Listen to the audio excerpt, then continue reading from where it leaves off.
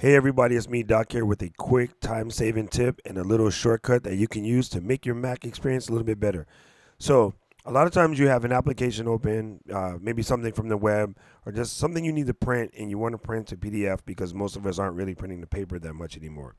Normally what you would do is press Command P and come down here on the bottom and press Save as a PDF. The dialog box would then open and give you an opportunity to save this as a PDF. I'm going to show you a shortcut. Let's get rid of that. So first thing I do is open up System Preferences. That shortcut key you just saw me did, that's called Launch Bar. I'll teach you that later. Anyway, in keyboard shortcuts, over here on the left side, you want to press Application Shortcuts. Make sure you have the drop down box for all applications open. Then you're going to press plus to create a new one. And we're going to do this Save, lowercase as, capital PDF. Now you put in the ellipse. That doesn't work though. You have to use the option, semicolon, that ellipse. I'm not really sure why. It's the only way it works. Then for keyboard shortcut, you're going to do Command P. Now this would seem to be a conflict with the print dialog, but it's not. Trust me, it's some kind of OS 10 secret sauce. So let's go ahead and press Add. And then we can get rid of Control Panel. Now back to my document that I wanted to print. All I need to do is press Command P twice. So you hold down the Command key. While you're holding it, hit the P key 2 times.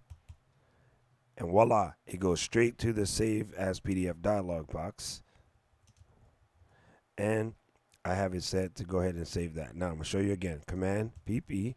It goes straight up to that. And if you want to hit to the desktop, you hit Command D. It'll put it on the desktop.